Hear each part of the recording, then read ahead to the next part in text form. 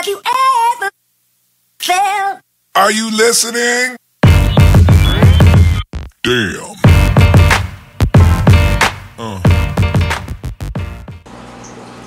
Hi everyone, you've got Sierra here today, and today we're going to talk about filtering show tanks.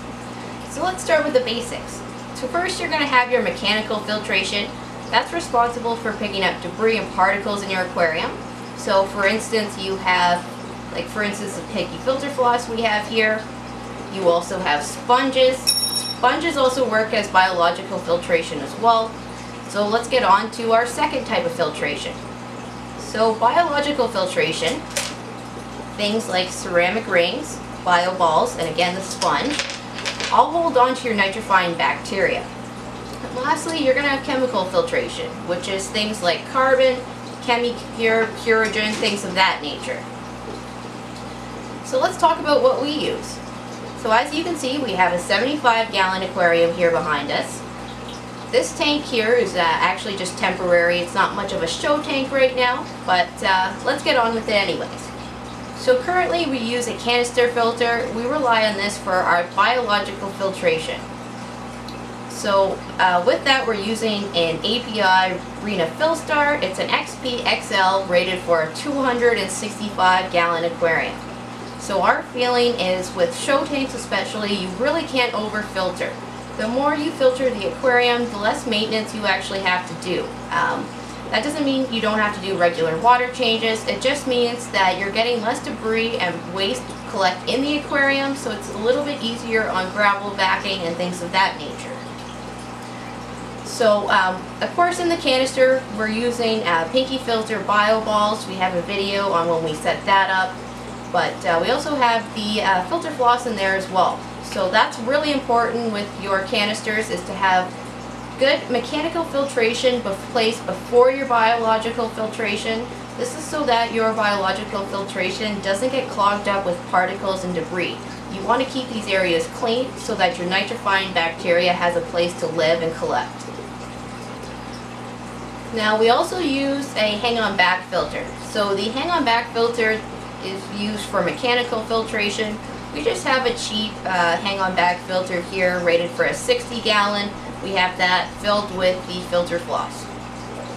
So to make that easier, we use power heads. The reason for the power head is it's great at directing flow inside your aquarium. So we use that to our advantage, and we have it directed towards the intake of our hang-on back. This allows the debris and waste to circulate within the aquarium and gather at the hang-on back where it's then collected. Many times we've been recommended to add sponges to the intakes of our filter. We've never done this for a few reasons. For one, it's not the nicest looking, and for two, all of your waste is collecting on the outside of the sponge. That means it's still inside your tank. So when it comes to cleaning, you're going to have a lot more waste in there. It's a little bit harder on maintenance. And especially in a show tank, you don't want debris and particles floating around. So we find having it actually be collected within the hang-on back filter works great. Another reason for the hang-on back filter is because it's so easy on maintenance. It's a lot easier than cleaning out the canister. It extends the interval between the cleaning of our canister because our hang-on back is collecting most of the debris. And like I said, it's easy to clean. We can very easily swap out the floss, swap out the sponges, give them a clean super quickly, and that can be done on a regular basis. As you can see, we had an Eheim video where we showed you our clean out. I believe that was about after 3 months of running, and it really wasn't even that dirty. I think one of those contributing factors is the fact that we have the second form of filtration. So it really is making it a lot easier on maintenance for our canister filter and for gravel vacuum. So I hope you guys got to learn a little bit more about our aquarium and how we maintain our show tanks. We've never actually relied on chemical filtration. We've never found the need for it. We've kept our tank pretty clean and crystal clear without relying on that. We hope we gave you a better understanding of how we do it and gave you some ideas on filtering your tank. You guys have yourself a great day, and thank you for watching.